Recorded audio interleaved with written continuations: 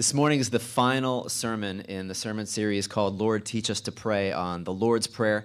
Next week, for those of you who are going to be here, what we typically do at the end of sermon series is I will do a summary and we'll open it up for a time of testimonies. And so during this sermon series, we've also done 21 days of fasting and prayer. And so if you have testimonies from that time of fasting and prayer or from things that you either learned or God put in your heart during this series next week, please come ready to share. It's always an encouragement when people besides me get up here and share what's going on and what God is doing in their lives. So this Sunday, though, is the final sermon in this series. The phrase, Lord, teach us to pray, comes from Luke 11:1, where it says, one day Jesus was praying in a certain place, and when he finished, one of his disciples said to him, Lord, teach us to pray, just as John taught his disciples. And I love that because evidently there was something about the way Jesus was praying that made his disciples say, I want to learn about the relationship you have with the Father. Teach us to communicate with God the way you do. And so in response, he teaches them what's commonly come to be known as the Lord's Prayer. And we've been using Matthew 6, that version of the Lord's Prayer. I'm going to read that for you now. Jesus said this, and when you pray, do not be like the hypocrites, for they love to pray standing in the synagogues and on the street corners to be seen by men. I tell you the truth, they have received their reward in full. But when you pray, go into your room, close the door, and pray to your Father who is unseen. And then your Father who sees what is done in secret will reward you. And when you pray, do not keep on babbling like the pagans, for they think they will be heard because of their many words. Do not be like them, for your Father knows what you need before you ask him. This then is how you should pray. Our Father in heaven, hallowed be your name.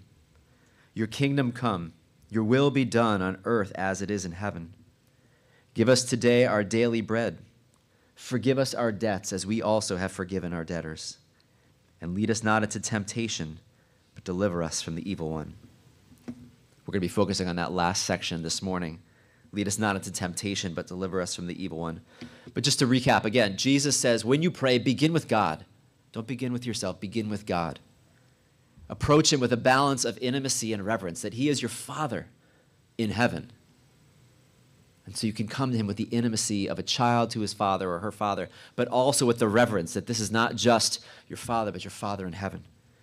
And begin with his glory. Hallowed be your name. May you be treated with the glory and honor you deserve. May your kingdom come. May your will be done. May my will be subordinate to your will. What I want, what my needs are subordinate to your will, your kingdom. I give up control to you. So again, he says, before you even get into your needs and wants, begin with God. Properly orient yourself to who he is. And then he says, get into your needs. Give us today our daily bread. What is it that you need from God today? Forgive us our trespasses, our debts, as we forgive our debtors. Where do you need him to pardon you? Where do you need to confess? And as you're reminded of those that you might need to forgive as well. And now he says, ask for protection. Lead us not into temptation, but deliver us from the evil one, or from evil, depending on the translation you read. And so in order to understand this last section, I want to answer three questions this morning, which are these. Who is the evil one that he's referring to here? How does he tempt us? If we're asking God not to lead us into temptation, well, how does the evil one tempt us? And then finally, how do we fight against temptation? So who is this evil one? How does he tempt us? And how do we fight against this temptation? So the evil one comes by many names in the Bible. Satan, the devil. And a few things to say about this evil one. He's a created spiritual being who rebelled against God and opposes God and his people. He is the enemy, the evil one, the enemy of God, the enemy of his people. Isaiah 14 is a passage is commonly looked at as one of the allusions to this fall of Satan. How you have fallen from heaven, morning star, son of the dawn. You've been cast down to the earth, you who once laid low the nations. You said in your heart, I will ascend to the heavens. I will raise my throne above the stars of God. I will sit enthroned on the mount of assembly, on the utmost heights of Mount Zaphon. I will ascend above the tops of the clouds. I will make myself like the Most High. But you are brought down to the realm of the dead, to the depths of the pit. The devil hates you. The devil hates God. and he wants to destroy you. He wants to destroy anything and anyone that God loves. And he has many other fallen angels, demons who want to destroy you in God's plan as well. Peter says this, be alert and of sober mind. Your enemy, the devil, prowls around like a roaring lion, looking for someone to devour. Resist him, standing firm in the faith, because you know that the family of believers throughout the world is undergoing the same kind of sufferings. You're going to notice in the passages that I use, there's some strong language used by Jesus and by the disciples to talk about this enemy, right? I mean, in this one, what do you see? That the enemy is like a roaring lion prowling around looking for someone to devour. This is no joke, in other words, right? This is no joke. That there is an enemy, an evil one, who is bent on destroying you, who wants to shipwreck your life and your eternal destination. And nothing will destroy your life quicker than falling into the hands of this evil one. So I would suggest, as it says, you be alert this morning and of sober mind and pay attention to what I have to say and what God's word has to say. Because if you knew there was someone whose life mission was to destroy you, you would be wise to pay attention, to be alert, to be of sober mind. So, he's a created spiritual being who rebelled against God and opposes God and his people. He's also our adversary who lies, slanders, and deceives in order to separate us from God. He's a liar, a slanderer, a deceiver. Jesus said this, he was talking to the Pharisees here, he said, you belong to your father, the devil, and you want to carry out your father's desires. He was a murderer from the beginning and not holding to the truth, for there is no truth in him. When he lies, he speaks his native language, for he is a liar and the father of lies. Are we clear, he says? Are we clear that wherever there is lying and deceit and slander, that is coming from the enemy, the father of lies, a murderer from the beginning? The word devil in the Greek is diabolos, which means liar, slanderer. And the word Satan means adversary, enemy. First shows up in Genesis chapter 3, right, as the serpent in the Garden of Eden. What does he do? He lies. He deceives Eve to disobeying God, eating the fruit of the tree of the knowledge of good and evil. From the very beginning, he's a liar, a deceiver, doing all that he can to warp your mind, to trick you into leaving God, separating you from God. Do anything he can to convince you that God is not good, that God does not love you, that he does not know what is best for you. It's what he did in the beginning with Eve. It's what he continues to do today. Anytime that you are convinced that God doesn't know what he's talking about, that his word can't be trusted, that he does not love you, that he is not good, that is the lie of the enemy, the evil one, who's a liar, a deceiver from the very beginning. So, he's a created spiritual being who rebelled against God. He opposes God. He's an adversary who lies, slanders, and deceives. And he is the tempter who tries to separate us from God. Matthew 4, verse 3, this is after Jesus went into the wilderness and was fasting for 40 days and 40 nights.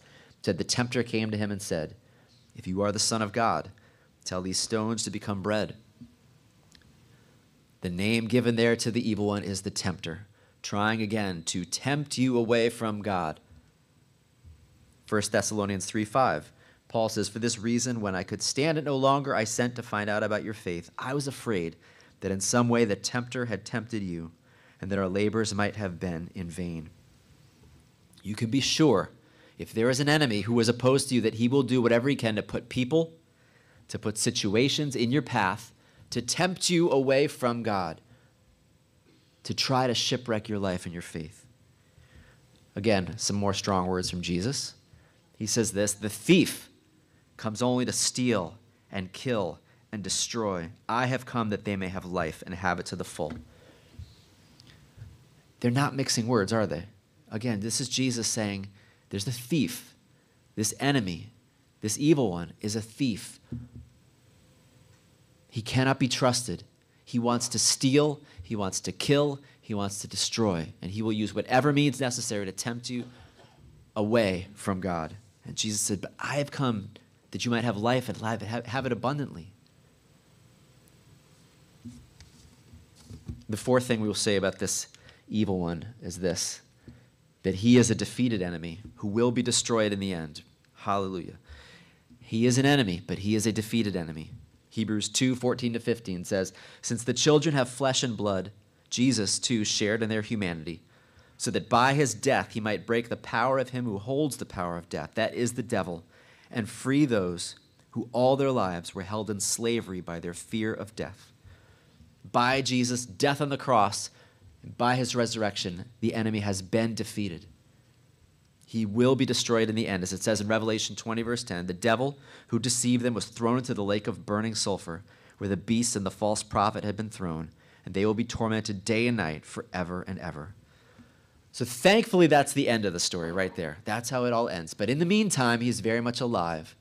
He's very much alive and very much doing all he can to slander, to lie, to kill, to destroy, to tempt, do everything he can to destroy God's work and pull you away from God. And there's two mistakes we can make when it comes to the enemy, as C.S. Lewis put it. He said, "There are two equal and opposite errors into which our race can fall about the devils. One is to disbelieve in their existence. The other is to believe and to feel an excessive and unhealthy interest in them." Right? There's two poles, two extremes that you can fall into. One is to say this whole thing is just superstition and mumbo jumbo and there are no spiritual beings, right? There's just everything that we can see and touch with our own hands. And to the scientific West, yes, the idea of a devil or demons may seem very primitive. I'd say a couple things to that. First of all, most of our people around the world are much more spiritually alert and aware than we are, right?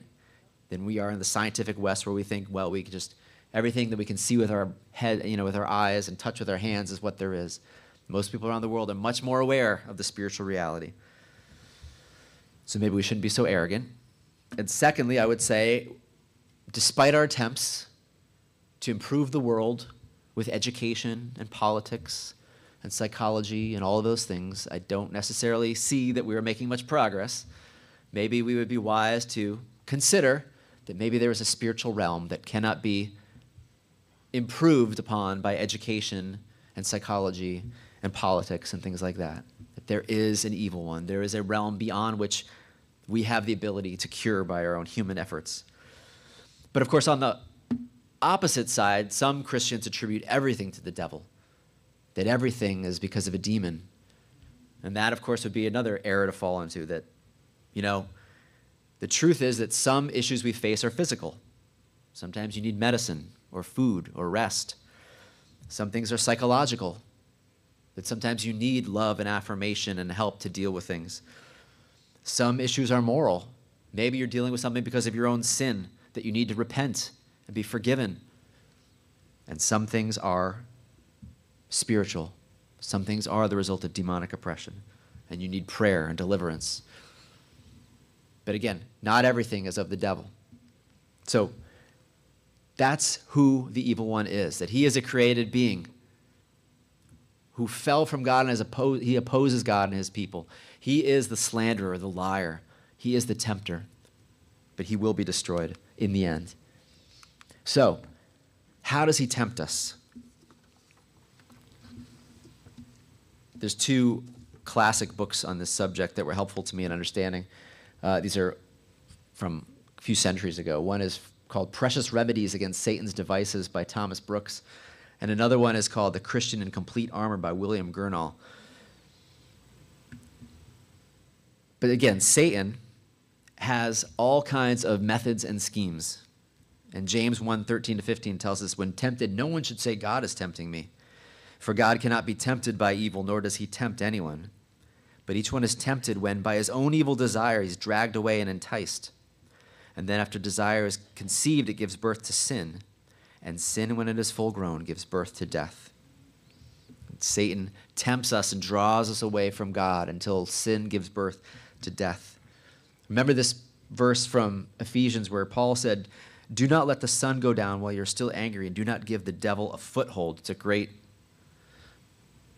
way of putting it. It makes me shudder, but it's a great way of putting it, right?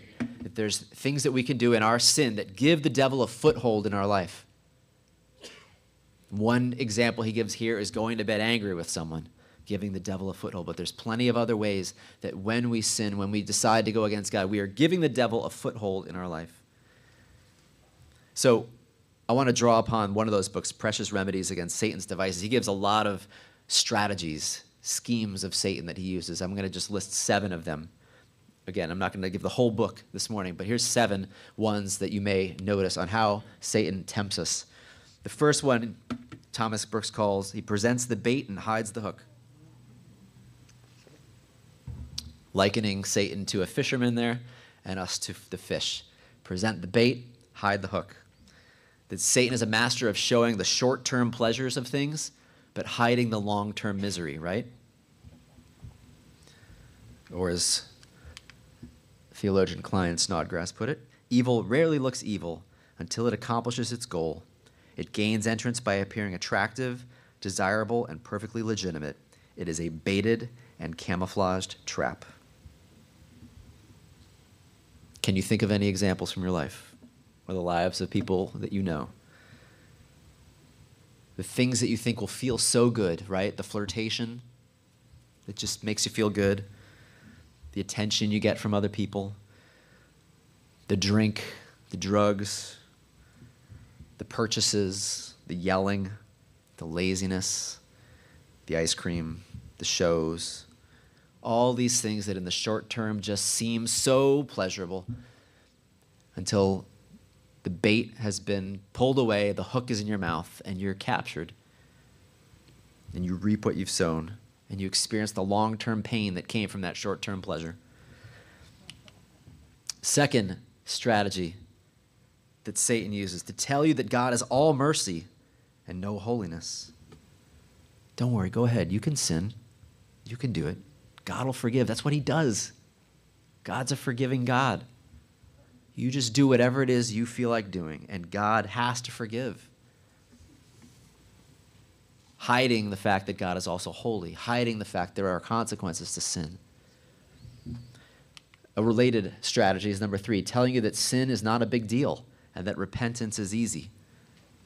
Come on, you'll do it, you'll repent, it'll be in the past, God will forgive, nothing, as if nothing happened.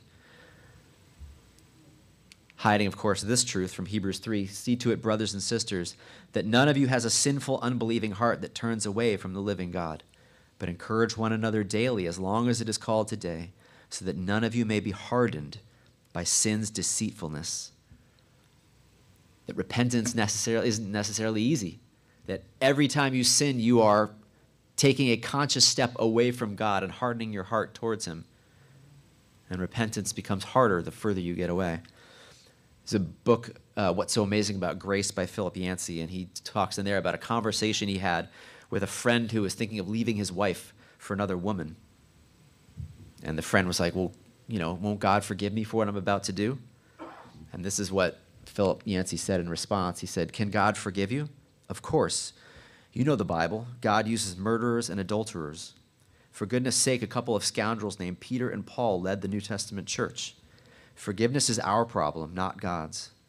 What we have to go through to commit sin distances us from God. We change in the very act of rebellion, and there is no guarantee we will ever come back.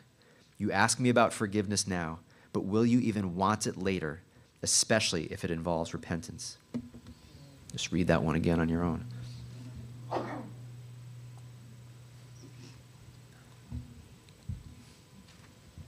So that's one of the strategies that Satan uses. Forgiveness is easy. Repentance is easy. Just go and do what you want, and God will forgive, and repentance will happen. Hiding the fact that sin changes you, that every time you make a conscious step away from God, it changes your heart, it hardens your heart. And will you even want to repent the further you get away? How about this strategy, the 4th one? Tell you that you've suffered enough so you deserve what you want. I worked so hard today providing for my family. I deserve this drink. I just served God in this way, and I deserve to just indulge my flesh however I want. I have denied myself for so long. I deserve this. How about this one, number 5? Convince you that holiness is not worth it. I look out at the world, and those people who aren't even following God seem to have better lives than I do. Their lives seem to be so much easier, so much better. This whole following God thing is just not worth it. Holiness just doesn't pay off. Or get you to compare one part of your life to another. I pay my taxes. I don't cheat on my wife. I do all these things. So what if I indulge in this one area of my life, and I have this for myself?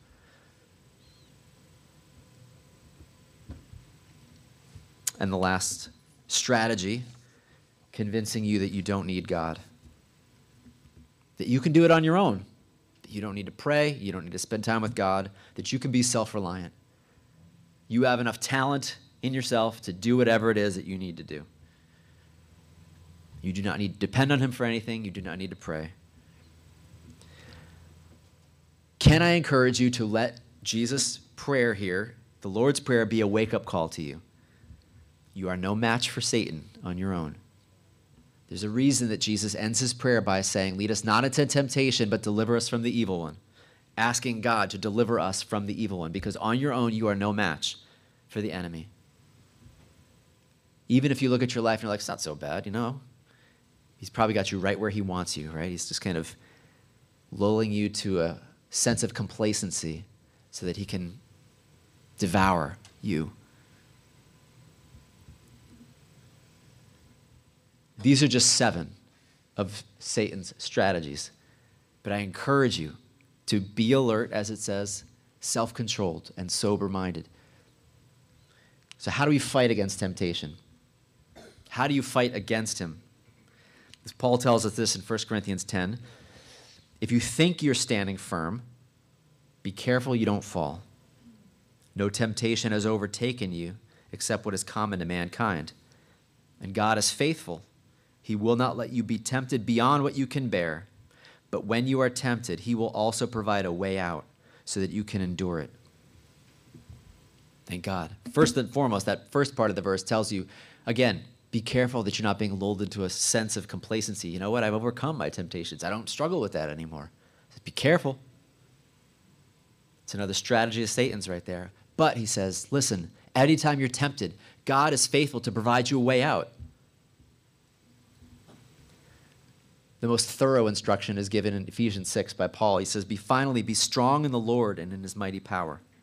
Put on the full armor of God so that you can take your stand against the devil's schemes. For our struggle is not against flesh and blood, but against the rulers, against the authorities, against the powers of this dark world, and against the spiritual forces of evil in the heavenly realms. Therefore, put on the full armor of God, so that when the day of evil comes, you may be able to stand your ground, and after you have done everything, to stand. Notice he tells you to stand, right? And don't go out there and win the victory, but stand in the victory that Jesus has already won for you. Stand in the truth of who God is and what he's done, what he's promised. Be strong in the Lord, not in your own strength. And he says, stand firm with the belt of truth buckled around your waist. The belt of truth was like a leather underwear in those days, like an apron. It would gather the tunic together and hold the sword to make sure that as they marched, they were unimpeded by their tunic.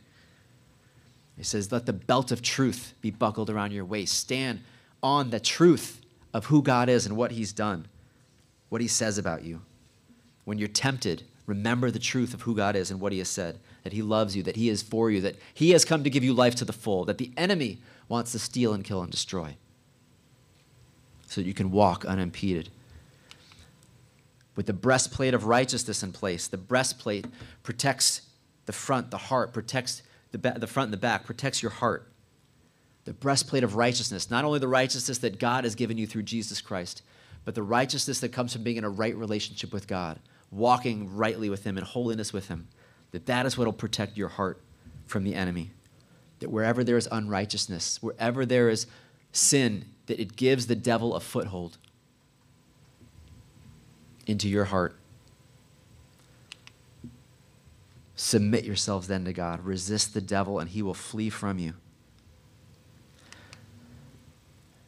With your feet fitted with the readiness that comes from the gospel of peace.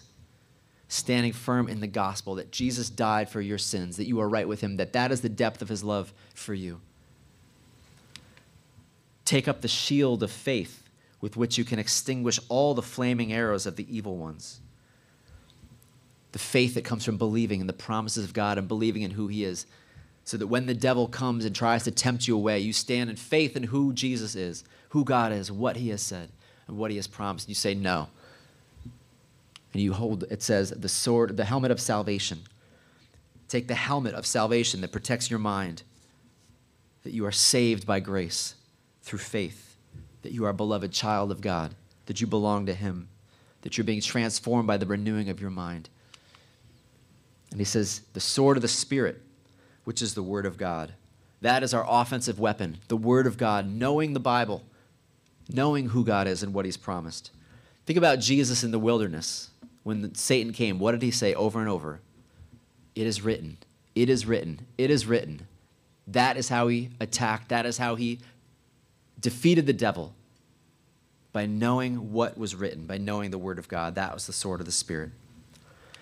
And then he goes on to say, pray in the Spirit on all occasions with all kinds of prayers and requests. With this in mind, be alert and always keep on praying for all the saints. Do not think you can do this alone. You cannot defeat the enemy on your own. He is too crafty for you.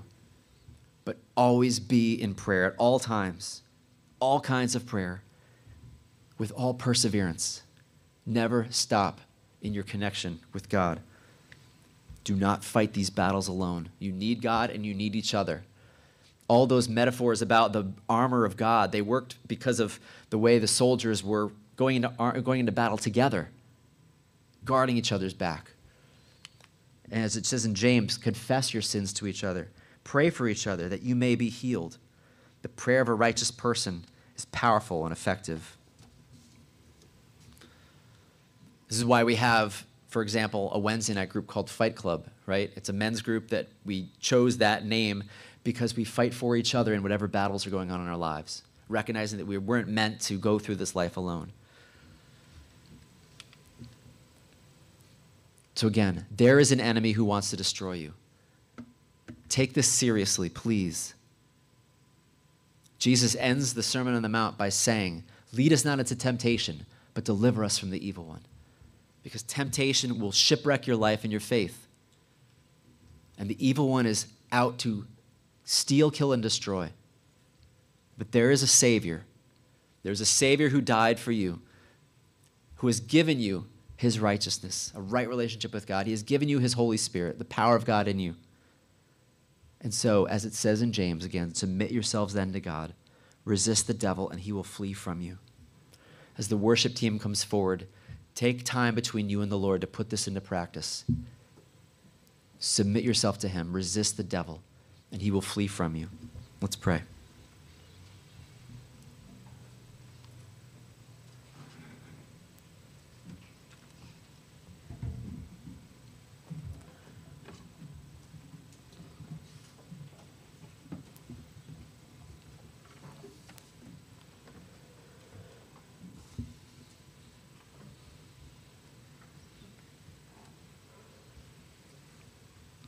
Father, this morning I stand here with my brothers and sisters united against our common enemy. We recognize that the evil one just wants to steal, kill, and destroy. He was a murderer from the beginning. He lies, he deceives. He's doing all he can in his power to pull us away from you, to destroy the good works that you have done, to destroy individuals and marriages and churches and your kingdom, Lord. We thank you, Jesus, that you've destroyed the power of the enemy by your death on the cross and your resurrection from the dead. And we stand, Lord, in that victory that you've won.